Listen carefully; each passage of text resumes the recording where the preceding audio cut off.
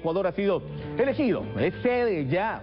y representantes de más de 80 países a nivel mundial se encuentran aquí en lo que es la Convención de Especies Migratorias, de la creciente amenaza de supervivencia que tienen en todo el mundo. En este espacio, expertos del planeta comparten sus experiencias y perspectivas a fin de establecer políticas globales para garantizar que los animales puedan moverse libremente. Ecuador elegido como sede de este evento gracias a la diversidad que tenemos,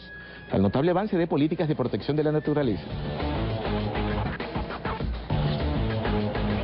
Bueno, esta es primera vez que la CMS, la Convención para las Especies Migratorias, se celebra en Latinoamérica, entonces la verdad es que estamos bastante contentos y además en el fondo también genera algo de responsabilidad, ¿no?, para todos nuestros países de poder demostrar que efectivamente estamos tomando acción.